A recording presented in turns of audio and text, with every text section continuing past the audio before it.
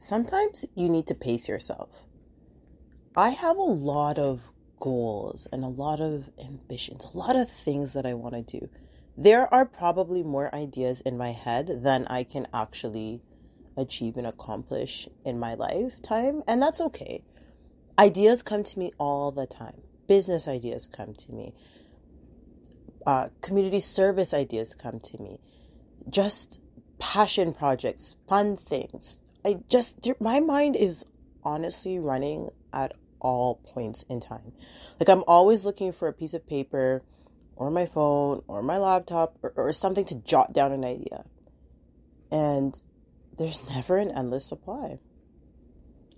And I know I won't be able to do them all, but even for the ones that I really want to do, and I have some good ideas, and I've even shelved some really good ideas. Like, I think I would be really good at like selling my ideas to other people who have the capacity to implement them, because I just don't have the capacity to implement everything, but I have some really good ideas.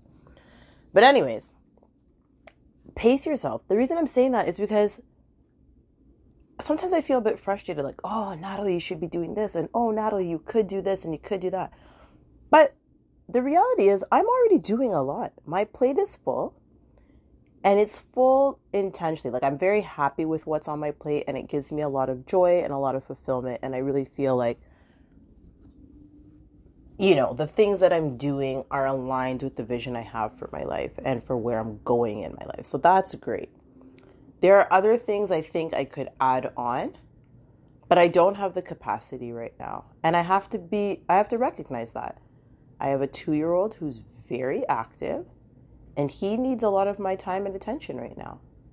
And, I have to keep that in mind. And I'm also encouraged because, like, sometimes I watch others and, I'm not one to say put off your dreams for 20 years, 30 years. I don't believe in that. I think you have to start now with something. But then you pace yourself and you can add more and more on as your capacity changes, right? So I know that later on in life, I might have more time, but at the same time, I'm doing things now. I'm doing my podcast now. I find this very fulfilling.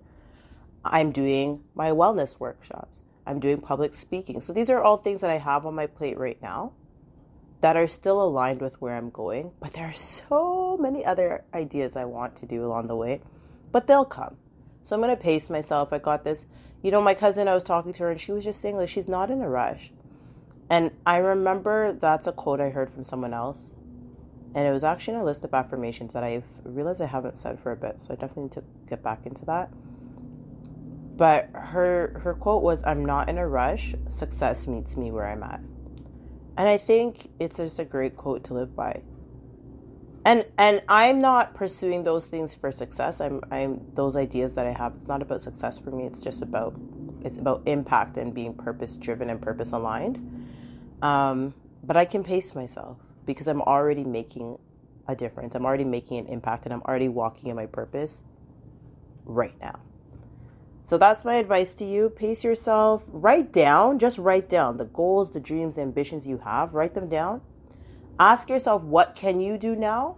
Because I think you should do one thing. What's one thing, even if it's a small thing, that can have you activating and walking in your purpose and feeling fulfilled and feeling good and feeling content and happy now and joyful? And then what can you add on later, right? So give yourself a roadmap. All right, until next time, continue to serve yourself, your loved ones, and your communities from a full cup.